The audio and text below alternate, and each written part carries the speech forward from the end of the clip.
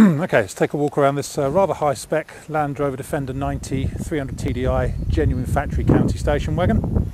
On an end plate, I think it's a 1996 this one, it's either 95 or 96. Been repainted in the original Rioja red metallic, been resprayed. And this one is a 6-seater. It's got 3 seats across the front, 2 sideways facing seats in the back it would normally have, and the other side the seats have been taken out and replaced with a Exmoor trim forward facing seat with headrest and 3-point seat belt, so much better for children. Got a good spec this one. Fitted with a matching set of BF Goodrich all-terrains, matching set of 5 on boost alloys. What else does she have?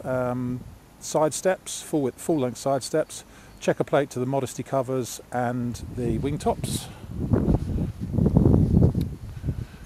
What else externally? Looks like it's got a sports exhaust on as well, actually. Doesn't sound like it, but it looks like it. Rear step, tow pack with electrics and mud flaps all round.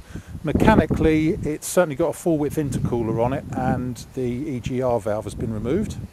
And inside, we've got a few little toys. We've got a nice radio CD with iPod capability. With a couple of little, there's a Parrot Bluetooth thing as well, and a temperature gauge, which is a bit irrelevant. It's outside temperature gauge. And we've also got a lowered rear bulkhead, so you get slightly better room for the driver and front seat passenger. And this is the seat, which is folded up at the minute, but when it folds flat it goes down there, and that's the backrest there, and it faces forwards.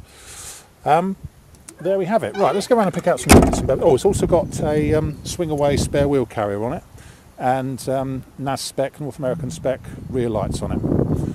So nice all round actually. Right, let's go around and pick out some bits and bobs.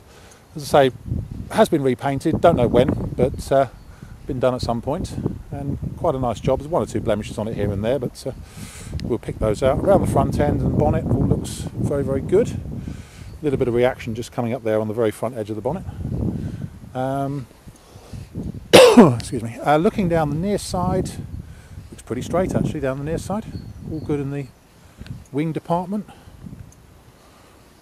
Some electrolytic reaction just coming up on the vent flaps. A little bit of paint loss just there on the vent flap and on the hinges as always.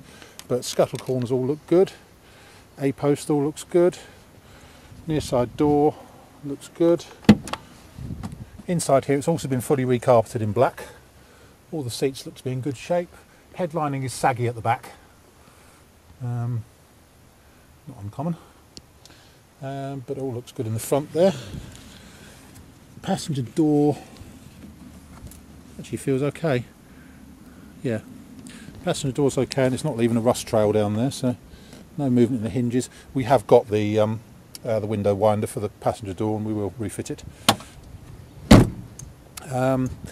Near side rear wing all looks good. There is a sort of what this is here, lots of little spots just along the barrel side, just on here on the back of the near side rear wing, almost as if it's had the sticker on and someone's taken it off again. And a few spots down there as well, but no more than that. Bit of bubbling just here on the tub top trim as always.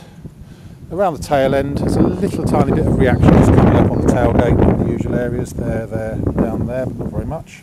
And a bit just up here on the rear side rear corner.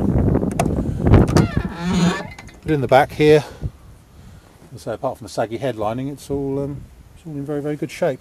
Tailgate is absolutely spot on, possibly a new one actually, but in great shape. And looking down the offside, looks like it's had a bit of touching in just there. Obviously perhaps some reaction came up and they've just painted over the reaction just there on the back of the offside rear corner.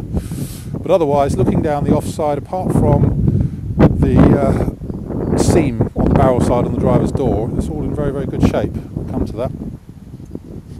It's all nice. Offside rear wing, all good round there. Yes, the paint, obviously it's when it was painted it's got a bit damp in there, and then wiped it off properly because the paint has lifted along the seam here on the driver's door, but otherwise it's all good. Big chip out of the driver's door there, just where it's opened up onto the A-post, and another sort of chip just there on the A-post itself.